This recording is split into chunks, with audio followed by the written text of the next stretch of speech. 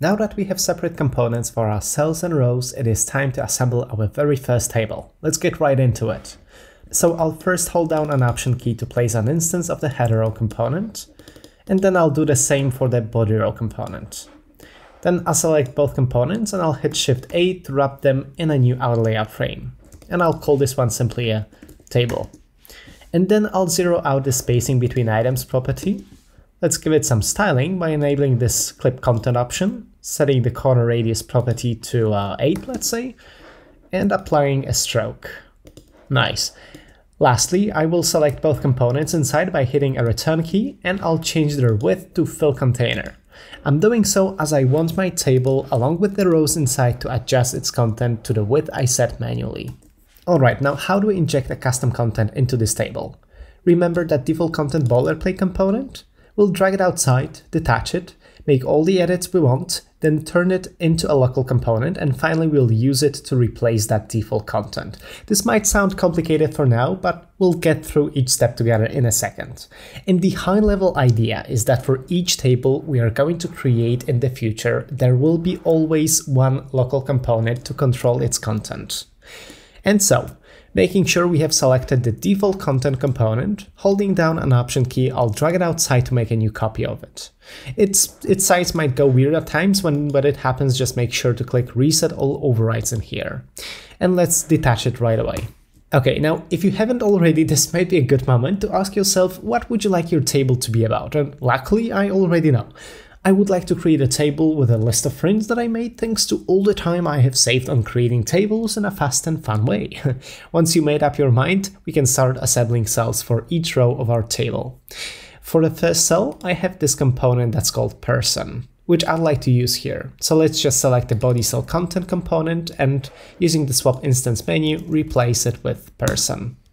Let's take a moment to appreciate just how everything adjusted itself beautifully. Because this person is a component of its own, I also get access to its properties, and this time I would like to include pictures, so let's toggle that on.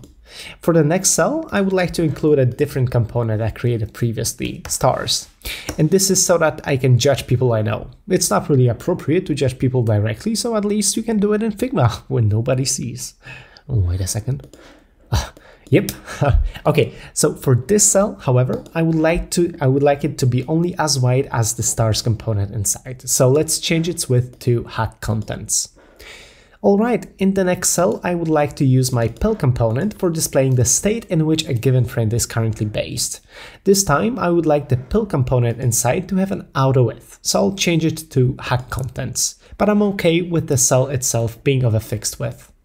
And for the last cell, which I'll add by duplicating this one, this is going to be a phone number. So I'll select this pill inside and I'll go reset all overrides to bring back the default body cell content component.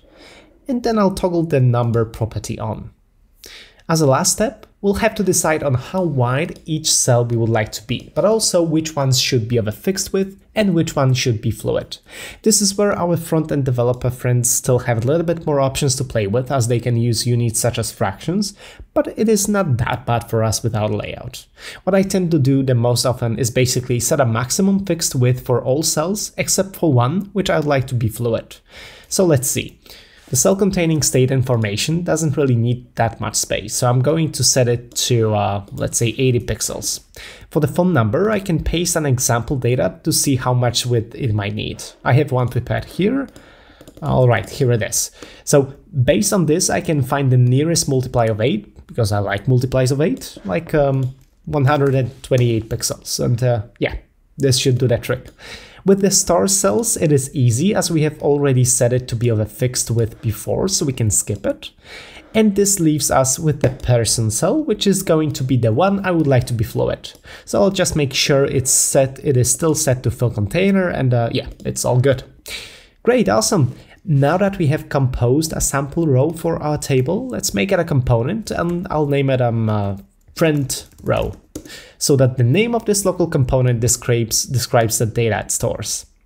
Now let's go back to our row components and replace the default content boilerplate with that new local component we have just created. One thing to note is that for our header row, we'll have to replace the content of each cell back to the header cell content. So let's select everything one by one And then I'm going to open up the swap instance menu and I'll type in header and yeah, this is the one. Lastly, let's make sure we have the right labels in our header row. And so I'll type in name and email in here, rating over there, state in here, and phone in the last cell. Oh, and by the way, this is where I would like to change the alignment to be right. Awesome, now I can duplicate this body row component a couple of times and we're done, guys. This is how you can create a table using just a couple of nested components. If you'll need to create another one, simply duplicate this table along with the local component, then detach the local component and turn it back into a brand new component that we can name, let's say, enemies this time. And lastly, make sure you replace the previous local components with the new one. And you can do so quickly by selecting the new table, hitting the return key 2 times, and using the swap instance menu to point out to our enemies row component. Now, whatever we do to our enemies, it won't affect our friends. And if you don't want to go through the process of putting the header and body rows together in an auto layout frame over and over again, you can turn your table into a component as well. This way you will always have a base for your future edits. A base that can be safely detached, for example, in case you need more rows, as everything else inside will remain connected. Okay, so let's take a step back for a second to see what we've done so far. First of all, we can resize the table however we want and the content inside will adjust and wrap if needed, like this.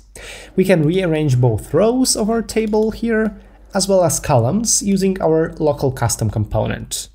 Another thing we can do is change our rows to be selectable by selecting all of them here and changing their type to selectable. And then we can do the same thing for the header row. And lastly, we still get to control the content of all rows from one place, which lets us, for example, change this phone number to a simple button component. Let's just set its constraints back to contents and its cell alignment to right. And I'll also change its label to call, and let's give it an icon. And I'll select a phone icon. Yeah, I mean, how convenient is that? Remember that we haven't detached a single component and we have all these superpowers while still being able to adjust every single little detail down to inner margins of each cell. Okay, but I'm afraid I'll have to curb my enthusiasm here for a couple of more minutes as we are heading towards the last video in this series, in which we'll learn how to fill our table with data in no time or how to make it interactive, among other things as well. So I hope I will see you in the next and the last video.